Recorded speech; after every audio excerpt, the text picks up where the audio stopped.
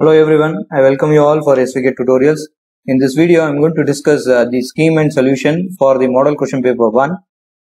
As I have already discussed the module 1, now I am going to discuss the module 2, which is common to all branches. So you can refer this video, and if you have any doubts, you can ask me. And those who are not subscribed to my YouTube channel, do subscribe to my YouTube channel. In module 2, the given question is expand e power sin x by Maclaurin series up to the term containing x power 4. So first of all, we should write down the Maclaurin series expansion. So it is y of x equal to y of 0 plus x into y1 at 0 plus x square by 2 factorial into y2 at 0 plus x cube by 3 factorial into y3 at 0 plus x power 4 by 4 factorial into y4 at 0. As they have been asked for x power 4, we are expanding up to x power 4. So name this as equation star. Now we are going to find out for the given function derivatives up to 4th order. So consider the given problem as y. So y equal to e power sin x. Put x equal to 0. So therefore y of 0 will be equal to e power sin 0. Sin 0 value is 0. So e power 0 is 1. So e power 0 value is 1. So now find out the derivative of e power sin x. The differentiation of e power sin x is e power sin x into derivative of sin x. Differentiation of sin x is cos x. So which is equal to, as we have defined e power sin x as y, I can write this as y cos x. So that is what I have written here, y cos x. y1 is equal to y cos x. Put x equal to 0. I am going to get y1 at 0. So which is equal to 1. So similarly, find out y2 by applying product rule. Y into derivative of cos x is minus sin x plus cos x into derivative of y is y1. So put x equal to 0. So therefore y2 at 0 is equal to 1. When I put x equal to 0, sin 0, 0 vanishes, cos 0 is 1 and y at 0 is 1. So 1 into 1 is 1. So find out y3. y3 is differentiate these two terms. So minus y into derivative of sin x is cos x minus sin x into derivative of y is y1 plus cos x into differentiation of y1 is y2 minus sin x, since differentiation of cos x is minus sin x into y1.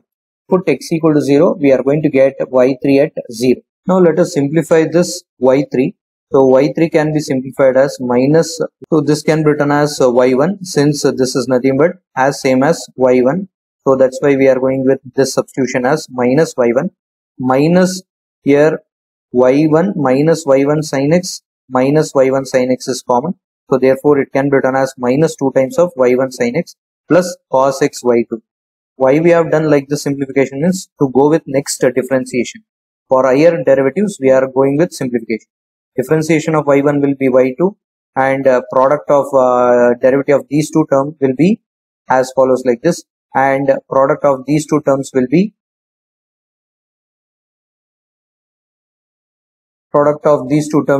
here minus sin x into y2. I have combined these two, that becomes minus 2 minus 1 becomes minus 3 sin x y2 plus cos x y3.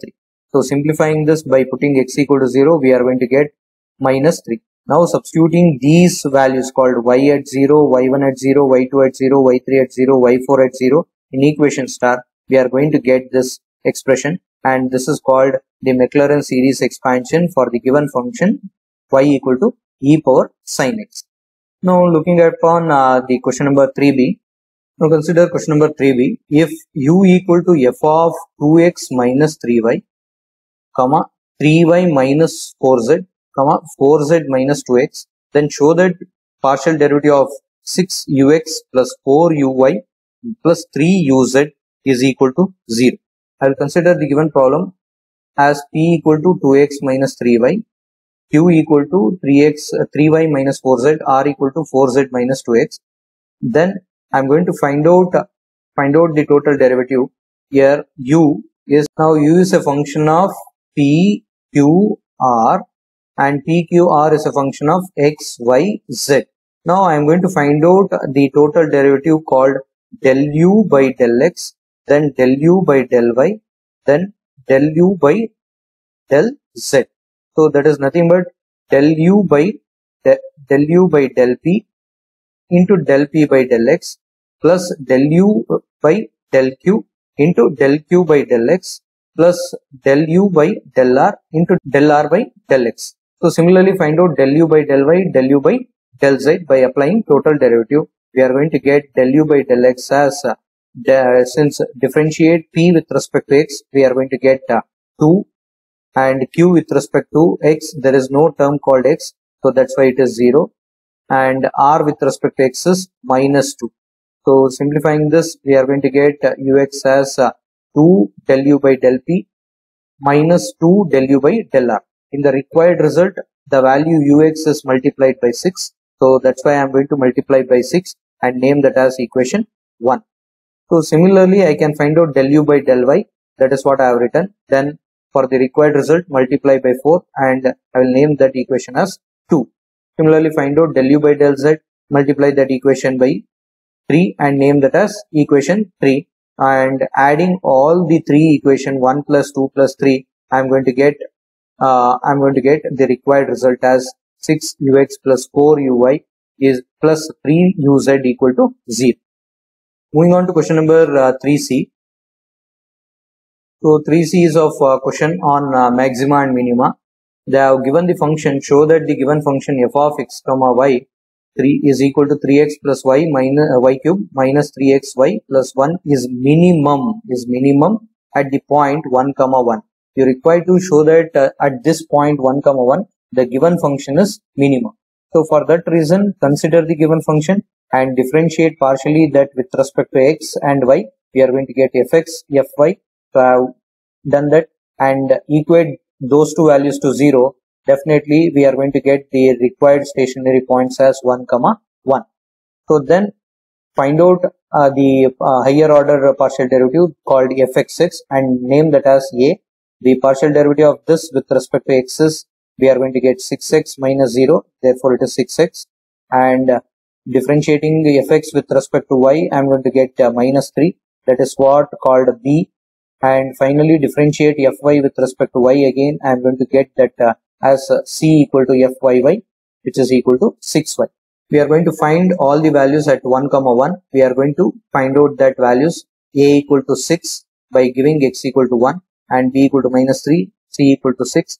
So therefore we observe that ac minus b square will be equal to 27, which is greater than 0, and also here a is also positive. Since a is positive and this value ac minus b square is positive, we say that the given problem is minimum at 1 comma 1. So writing the statement, therefore f of x comma y at 1 comma 1 satisfy the necessary and sufficient condition for minima. Thus f of x comma y is minima at 1 comma 1. So this is the way to solve the maxima minima problem. Moving on to question number 4a. So here we are required to evaluate limit as x tends to 0 tan x by x whole power 1 by x square, and also the next problem is limit as x tends to 0 cos x whole power 1 by x square. Considering the first one, and let us consider that as k equal to limit as x tends to 0 tan x by x whole power 1 over x square. When I give x equal to 0, we are going to get tan x by x is 1, whole power 1 by 0 is infinity. So which is an indeterminate form. So we shall apply LH rule for this. First, as it is of the form 1 power infinity, take log on both the side.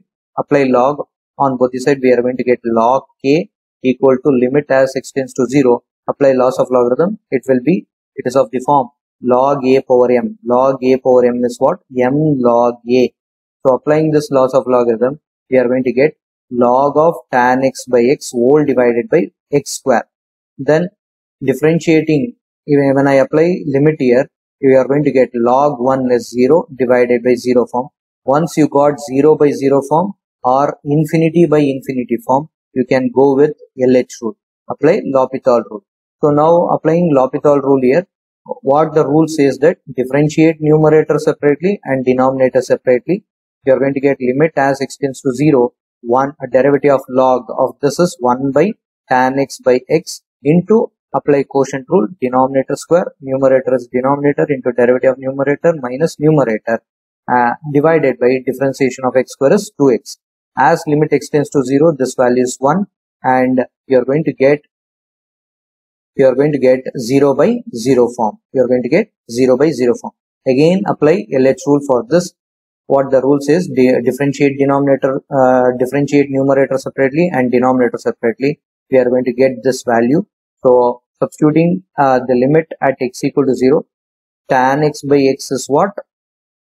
1. So secant square 0 is 1 by 3. You are left out with log k equal to 1 by 3. As we have base e here, raise the power by e here. Therefore, the value of k is e power 1 by 3. So also I have discussed more problems of this type in module 2. You can refer my previous video for L'Hopital rule. Moving on to the next question, that is limit as x tends to 0 cos x whole power 1 over x square. So consider that as k equal to limit as x tends to 0 cos x whole power 1 by x square. So when I give limit here, it will be 1 power infinity. Then take log on both the sides. Then it will be 0 by 0 form.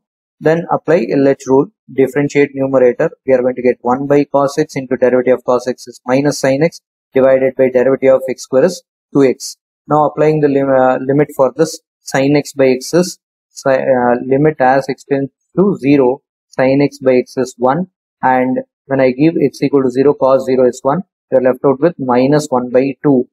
So taking e to the right hand side, it will be k equal to e power minus 1 by 2, 1 over e power square root of 2 is the required answer for the given problem by using LH rule. So I have solved plenty of problems on this module. You can refer my previous video. Moving on to question number 4c. If x plus y plus z is equal to u and y plus z equal to uv and z equal to uvw, find del of xyz divided by del of uvw.